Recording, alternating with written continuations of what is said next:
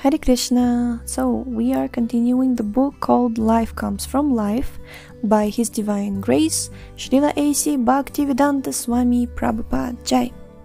And this is the 16th morning walk. And this is Shravanam Diaries podcast. I'm your host, Sulalita Devidasi. We are completing the book today with the 16th morning walk.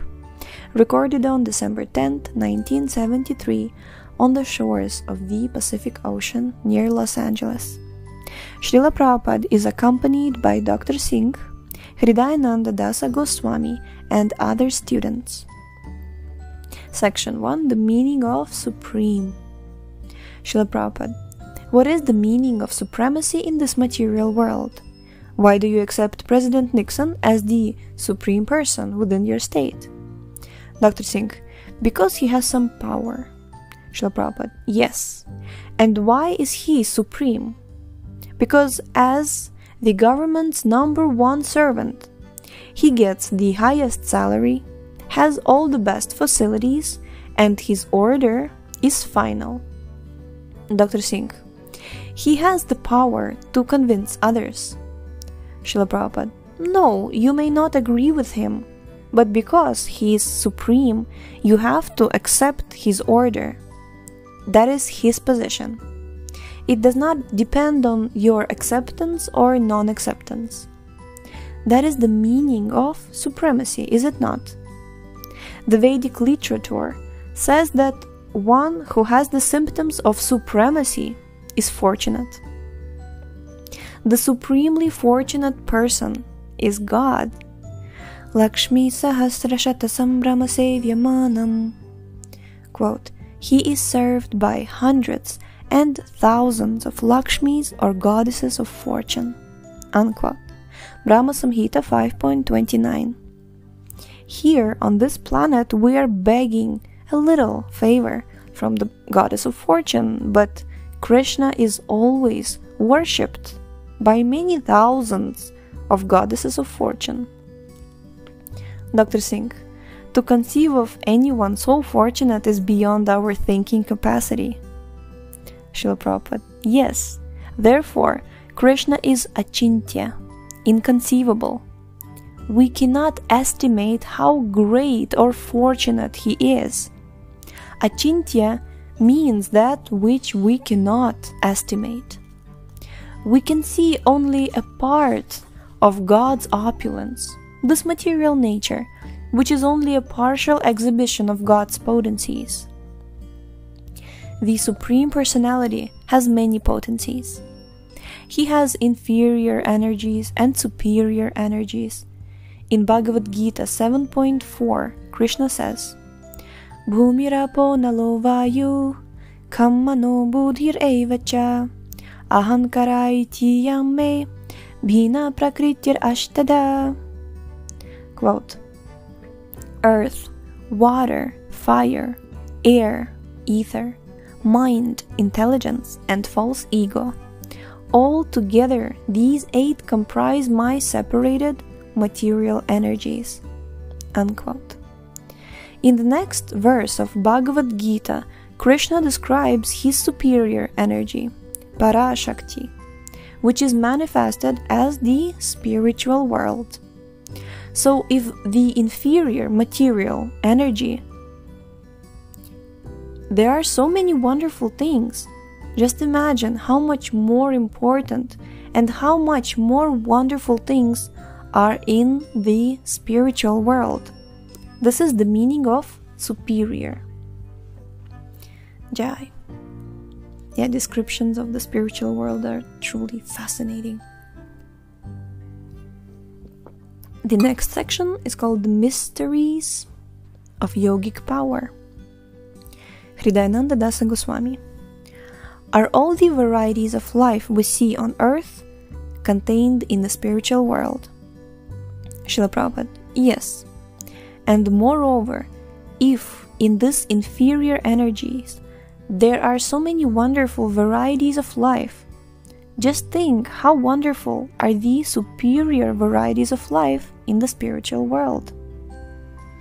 Even in the material universe, the inhabitants of some planets are far superior to those on other planets. For example, people on Earth practice mystic yoga for achieving wonderful powers. But people on the planet called Siddha Loka have these great yogic powers naturally. On Earth, it is natural that a bird can fly, but we cannot, except with costly machines. However, on such planets as Siddha Loka, the residents can fly even from one planet to another without machines. They can go to other planets simply at will. Even on Earth, there are some yogis who can take their bath early in the morning in 4 places at once: Jagannath Puri, Rameshwara, Haridwar, and Dwarka. One yogi friend used to visit my father in Calcutta. The yogi told him that when he, the yogi, would simply sit down and touch his guru, he would travel from Calcutta to Dwarka in 2 minutes. That is yogic power. So what are today's airplanes? Durvasa Muni traveled all over the universe and up to Vaikuntha within 1 year. According to modern calculations, certain planets in this universe are more than 40,000 light years distant from the Earth. This means it would take 40,000 years to reach these planets if you traveled at the speed of light. Even if they had the means, how could the astronauts live for 40,000 years? So why are they so proud? Dr. Singh: the scientists have a theory that they can produce a machine that will travel at the speed of light. Śrīla Prabhupāda: that is rascaldom. They say that, but they will never be able to do it. Next section, Vedic cosmology. Śrīla Prabhupāda: there are many invisible planets and stars. For example, when the Rāhu planet passes before the Sun and the Moon, there is an eclipse. But the scientists describe an eclipse differently. Actually, the Rāhu planet causes an eclipse. There are many questionable points regarding the modern scientists' theory of the eclipse. Their explanation is incorrect according to Vedic information. Dr. Singh: but the scientists say that they can prove their theories. Śrīla Prabhupāda: they say that science proves everything. But that is nonsense. The scientist has proved everything except what he is. That he doesn't know. And why does he die? That also he doesn't know. That is the extent of his knowledge.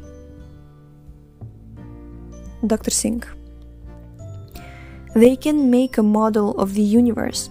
They can make a model of the planets and the moon.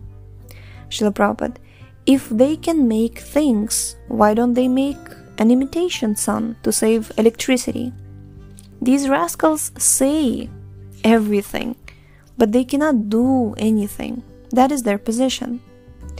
If they can make a model of the universe, let them make a big model of the sun. Then, in the dark night, we will not have to spend so much money on electricity. But they cannot do it.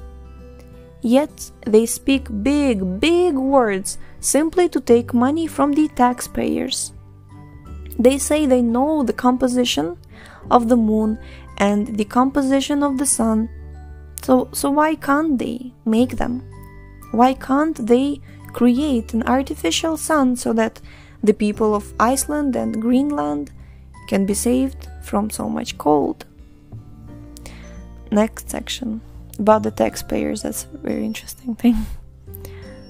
I don't know, with all due respect, I also always considered that, so many problems are there in the world, including hungry nations or the same global trash, and all of these problems could actually be solved by the money which are wasted on trying to do things that will never be able to be done, or which are like a bit useless, you know what I mean? Okay. Next section, God is never zero. Śrīla Prabhupāda. Lord Chaitanya Mahaprabhu once gave the example of the jewel called Chintamani, which produces many other jewels while remaining as it is. 1 second.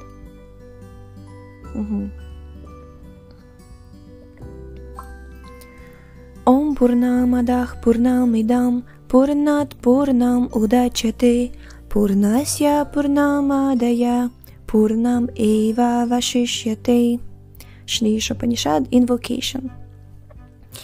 The meaning of this verse is that although everything emanates from the Supreme Personality of Godhead, He never diminishes. Here on the earth, the petrol is running out, and this is becoming a terrible problem. But the sun is still shining and will continue to shine for an untold number of years. And Krishna can create millions of suns. In fact, He has already done so. But He is still fully potent. He has lost nothing. That is God, and that is the supreme energy of God, Achintya Shakti. We have some money to spend, and I want to say we have so much money. Yeah, we have so much money to spend, but Prabhupada said we have some money to spend, and the next day our account becomes zero. Rascals say that ultimate truth is zero, Shunyavada. They do not know that God is never zero, that He is always positive. So we must have a clear idea of God. Theologians should take these ideas from Vedic descriptions and not be misled by fools and rascals. God and His full energies are explained in the Vedic literatures. Our energy is lost, but God's is not. That is the difference between God and us. I cannot walk swiftly or do so many other things that a young man can do, because I have lost my youthful energy. But God is always youthful. Advaitam achyutam anadi ananta rupam adyam purana purusham navayovanam cha. Quote, Krishna, the Supreme Personality of Godhead, is absolute, infallible, and beginningless. Expanded into unlimited forms, He is the original person, the oldest, and always appearing as a fresh youth. Brahma Samhita 5.33. Krishna always says in Bhagavad Gita 18.61, Ishvara sarva bhutanam hriddasharjuna tishtati. The Supreme Lord is situated in everyone's heart. He is also within every atom. But still He is one.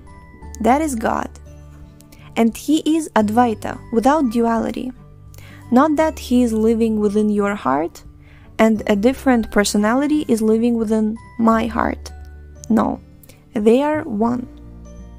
God is everywhere by His all-pervasive features, and He is also localized.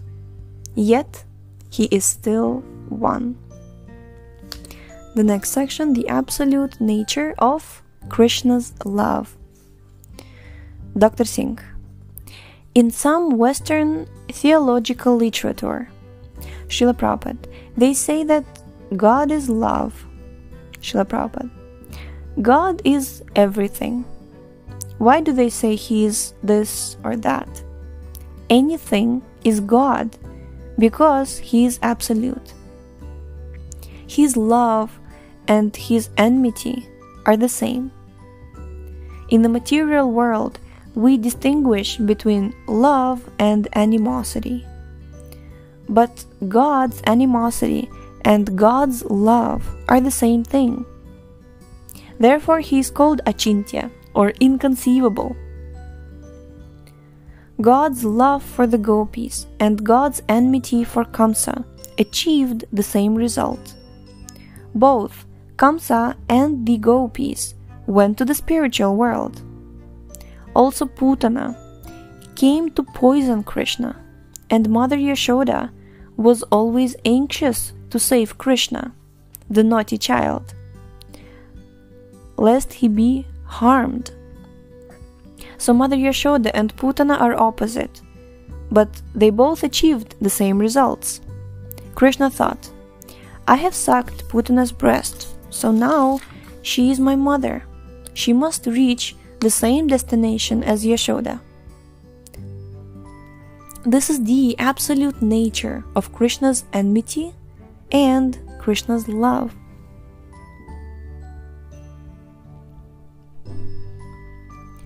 Vadanti tattva vidas tattvam yajgyatnam advayam brahmeti paramatmeti bhagavan iti shabdyate.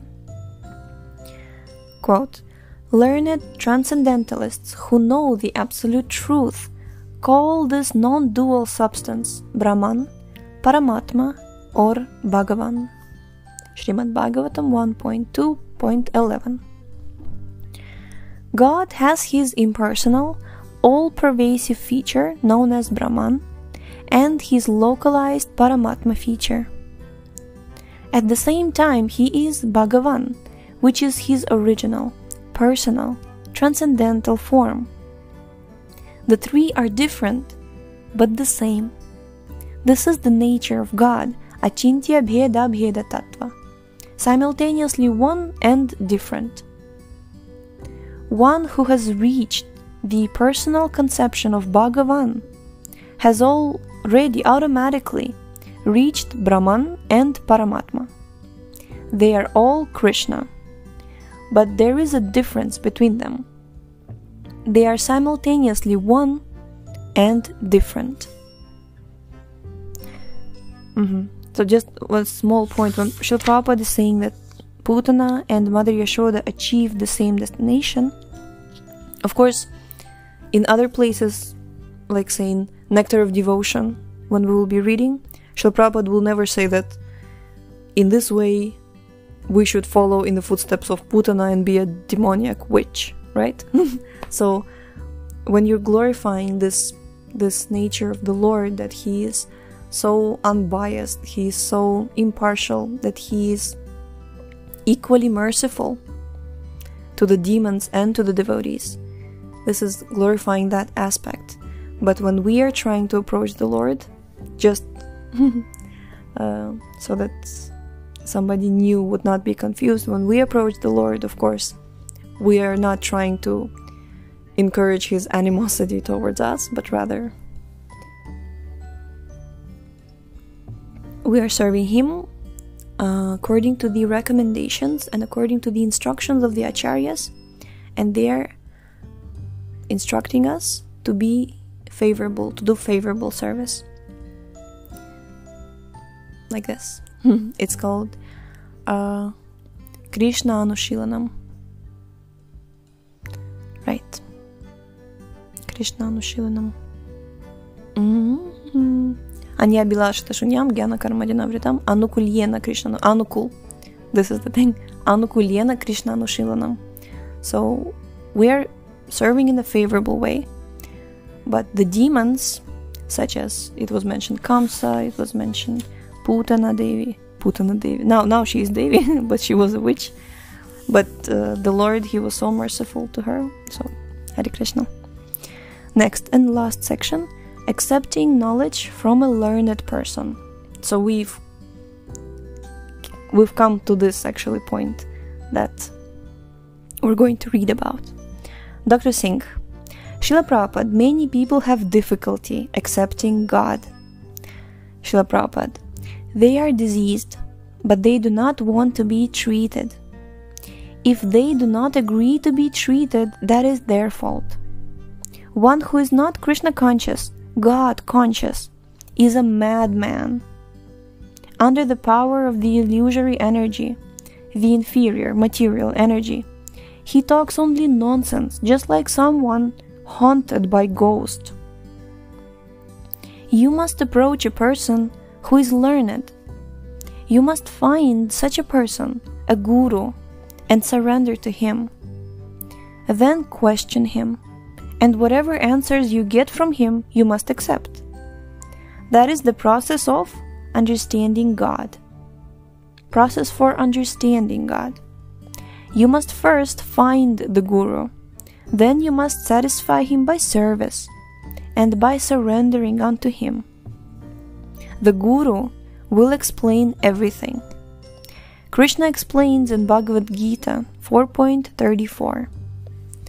Tadvidhi pranipatena pariprashnena sevaya upadekshyanti te jnanam jnaninas tattvadarshanaha.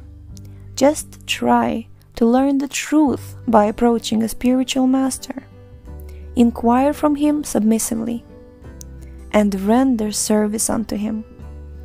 The self-realized soul can impart knowledge unto you because he has seen the truth. Haribo!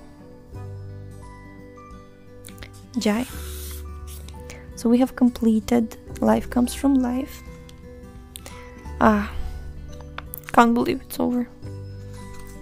Alright, so we shall begin the next book tomorrow. You will find out tomorrow what book it is. It's a big surprise. So thank you so much for tuning in today.